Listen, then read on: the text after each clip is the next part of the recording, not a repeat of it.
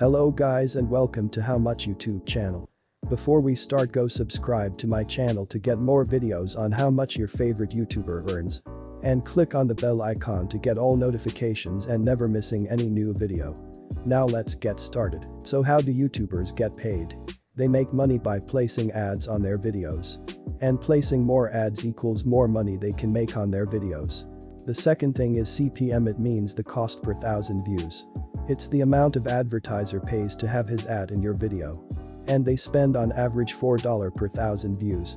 And it's calculated based on how many people watch the video and from where they are watching. Many factors affect the CPM, and it's included demographic, content, gender, time of the watch.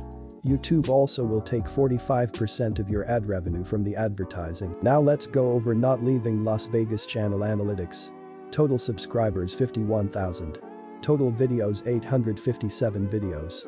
Total views 11 million. Now for the monthly subscribers, 2,000 subscribers every month. Monthly views 600,000. And now for the income.